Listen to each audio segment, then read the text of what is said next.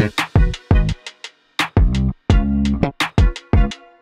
everyone, I hope you're doing well. So today we're going to be having a look at Postgres full text search. We're going to be learning the main concepts it takes to implement full text search within Postgres. We're going to obviously look at a lot of examples, and we're going to have a look at the pros and cons of using full text search in Postgres instead of a dedicated search engine like Elasticsearch. So yeah, let's get right into it. So we're going to be learning everything by example today. I've got a bunch of SQL scripts that we're going to walk through and a bunch of points, and we'll essentially talk through everything we need to know. The very first thing I will point you towards though is the Postgres documentation. The documentation here is very good. It's quite simple and easy to read, so I definitely recommend going through this. This is basically how I learn everything that I'm going to be teaching you today, and everything that I cover in here will be covered in the documentation in some place or other. I've just kind of picked out the things that I think are most important and reduced it in size. So yeah, let's get started. So the table we're going to be having a look at today is a table called product. This is just a table I use for one of my projects, and it's just going to have a name and a description. That's the only thing that we care about. We don't care about anything else. That's what we're going to be searching in. I've just populated this with some data from ChatGPT. I just asked it to give me some Marvel names and descriptions of shops and products. Just before we get into the full text search concept and implementation, it is just worth mentioning quickly that there have been text search operators in databases and SQL databases for quite some time now. This is in the form of the like keyword or the I like for ignoring the case. So you might have seen this in the wild before, but basically my recommendation, or I think the general recommendation, is just don't ever use this. Full text search, especially within Postgres, is just, as simple, but it's just much better. So don't use this, and here's the reason why. Basically, you can run this. So let me just run this query. It's going to work fine, but you'll notice there is an exact match. So this is basically meant to search on the inspired word, but there are three kind of major flaws, and this is all documented in the Postgres documentation here. And the first one, there's no linguistic support. So again, this is an exact match. So it won't match things like inspiring, which is the same word as inspired. It can't figure out because it doesn't understand that this is a language. It's just kind of, doing a contains search. The second thing is that there's no ordering. Again, because it's just a contains match, it's a predicate. It either matches or it doesn't. So it can't really reason about weighting different search results. And of course, for the same reason, it can't handle any indexes, which means it can be quite slow. So it can't really index because there's an infinite number of possibilities within these percentages, which basically just means anything before or anything after. And yeah, so it's just going to be slow. So it does exist. It has been around historically, but now that full text search is around, I basically just recommend always ignoring this and just move on to the full text search capabilities. So the first important concept that you need to understand is just a document. So Postgres uses the word documents, and this is just to mean basically a unit that you're searching. So this is usually a field or multiple fields within a row of a table. So in this case, for us, we're going to be searching across the name and the description. Could just be one, could be two. In fact, it could be across multiple tables, but we're just keeping it simple. Just one table, name and description. And if we just concatenate it like this and just call it document, this is basically a document. So whenever you see a document being referred, it's just the unit that you're searching. And the next thing to understand is basically how search engine works at a very, very kind of oversimplified level, which is you pre-process the documents, and then you're going to query against those documents.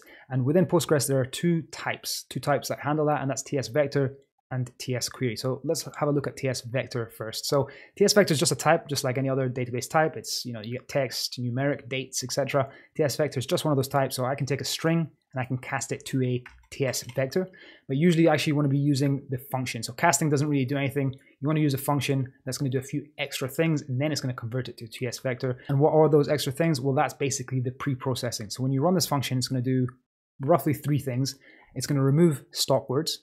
It's going to convert it into lexemes, which we'll touch on what that is in a second, and then it's going to add positions and therefore counts. So when we look at this string here, the sentence itself doesn't make sense, but there are lots of words that basically are useless or almost useless when performing a search. And these are words like a, and, then, or. These are not very useful when performing a search. They don't really give any meaning. And basically what Postgres does and what most search engines do is they'll just remove those words completely. This is all configurable within a dictionary. So there's a dictionary within Postgres that you can define these stop words, and basically you can change them, but it has some kind of decent defaults in place.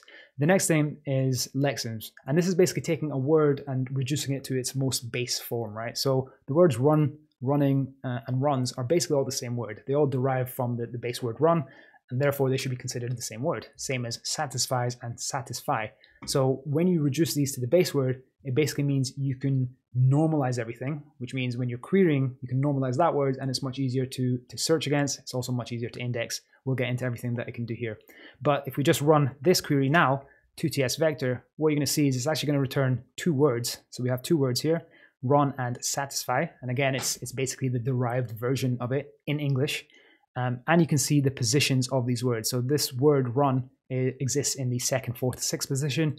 The word satisfy exists in the 8th and 10th position. And what this helps with is things like ranking and weightings, right? So it basically shows the number of times the word is in the document and also where it is positionally. So that's what's going to help there. The one other thing worth mentioning is this 2ts vector also takes in a language as the first parameter, and by default it's just going to turn into I think it's the system language, but you can also additionally just explicitly add that in, and that's just the same thing. Cool, so now that we've got our documents and we've essentially parsed them into something that's understandable, like we said, the second step is actually performing the query, right? So we go down, and for this we have a TS query. So of course we need to parse it down in the same way, but let's have a look at the TS query type. If we run this running through TS query, it doesn't actually do anything again. We need to use a function.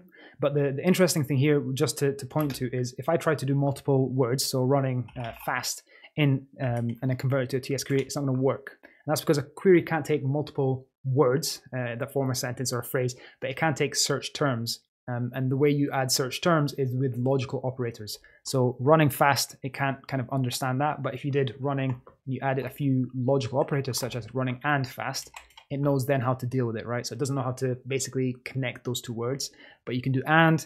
There's a few other operators. I think you can do or. You can do things like followed by, so running followed by fast. And I'll leave a link to the documentation for the rest of them. But just know that it's always one search term. But again, there are functions to help with this. So we look at the 2ts query, first of all. And these all, again, are just taking in one word. And this is just to basically show that this is still running the normalization, the lexemes, and turning everything into run. So that works fine. And then there's actually a few different types of 2ts queries. So if I go back here and I just remove this and I look for all the different examples. So 2ts query, phrase, 2ts query, plain, 2ts query, and then web search. These are kind of the main ones. And these are basically helper functions that allow you to, instead of being able to only pass in one word, you can pass in multiple phrases, and it just kind of handles it a bit better for you. The web search one is basically meant to act as if it was a normal search engine. And what this allows you to do is, instead of adding logical operators, you can add words. So you can see here, if I run this guy, I can pass in the and. If I leave that out, it's just going to default to and, but I can also pass in the English or, and I think it's basically the same queries that you can run in TS query, but in an English language, meant to be mimicking search engines. So it kind of gives you a bit more slack in terms of what you can put in. This is the one I usually use for search engines because it just works absolutely fine. You don't need to worry about handling the special cases or the logical operators yourself. But again, you've got full flexibility to do that if you want. Great. Now that we have our documents that are parsed and we have our query, we basically just need to match them up. So how do we do that? Well, let's scroll down. There is a match operator, and this is basically this double at symbol. So what we're going to do is we're going to select, and then we're going to take our TS vector function. We're going to convert this into the TS vector, the pre-processed data. And then we're going to go at, which is the symbol. And then we're going to pass in the search string. In this case, again, we're using the 2TS query to pass that in. We could just use a string straight up, of course, but we're going to be using these functions just to help with the issues that we've mentioned above. So if I run this is just going to return a Boolean, true or false, right? So 2TS vector running. If I push in something else here, hello, and I run this, of course, it's going to come out false. And this is just the same example just to show that run and running is going to be matched. So the match operator just returns a Boolean. At this point, we're just returning a predicate. Fine. How do you rank it? Well, you can just use the TS rank function. So all I'm doing here is I'm using a TS rank function. This takes in 2 arguments, and this is basically just the search document and then the search query, comma separated. So you can see here the exact same 2TS vector and the search query here. And if I run this in the TS rank, it's just going to give me a ranking. If I change this to hello, so this doesn't match at all, it's going to give me a 0. If I run this back and I add, I think, multiple runs, and I run it, it's going to be a bit higher ranking than what I had earlier on. So this is basically how the ranking works. It's all within Postgres. I'm just going to trust that it does what it's supposed to. Great. So I think we basically got all the pieces that we need to start searching on the real table. So let's just scroll down and we're just going to be searching the actual table here. So we're going to do select name and description from the product. So that's just the exact same table that we were looking at earlier on. Oops. And then we're going to add where, and we're just going to pop in our 2ts vector, our double @ symbol, and our search here. And we're going to be looking for inspired. We could also look for inspiring. You can notice that this returns 13 results. This also returns 13 results. It's the exact same. Inspires is going to return the exact same. So you can see the full text search working straight away. You can also notice here that I've added coalesce here. It doesn't work well with nulls, so always make sure to coalesce anything that's nullable into an empty string. And yeah, that's it. If we want to add ranking or weighting onto that, again, we're just going to add our tsrank function. So in this case here, I'm just adding it as a separate column, and then I'm just doing the rest of the search as standard, and I'm just adding the order by rank here. So if I enter that in here, you can see that we've got some sort of rankings. In this case, I'm searching for Thor. We can see that in these columns, the Thor is actually in the description as well as the name. And the ones at the bottom, which is ranked slightly less, it's not in the name, it's just in the description. So you can see there the ranking kind of doing its magic there. And that's how you get around search. Now, of course, this is obviously going to be still a bit slow until you start introducing some indexing. So you can start indexing, and there's basically kind of two main approaches to this. Either you want to index it directly, or you want to actually just create a column and store it. There's advantages and disadvantages to both. So if you index it directly, there's going to be basically just cleaner tables. There's less storage, so you don't actually need to store the values. But of course, when you're searching, it might need to recompute the 2ts vector every time. I'm not sure about that, but that could make it a bit slower. If you actually add it onto the table, it just means that it's there, easily searchable within the actual table itself. But you're essentially adding data that doesn't need to be in the table into the table, so you might not prefer that. This is its syntax for both. A few things worth pointing out, I guess, which is that there's two types of indexes you can use. One is the GIN index, and one is GI. I believe it's ST indexes. Basically, if you're doing full text search, just go for the GIN one. That's the recommended one. The GIST one, I think it allows you to add custom data types, and it allows you to change the indexing strategy or something along those lines. We don't really care about that. Always use the GIN for full text search.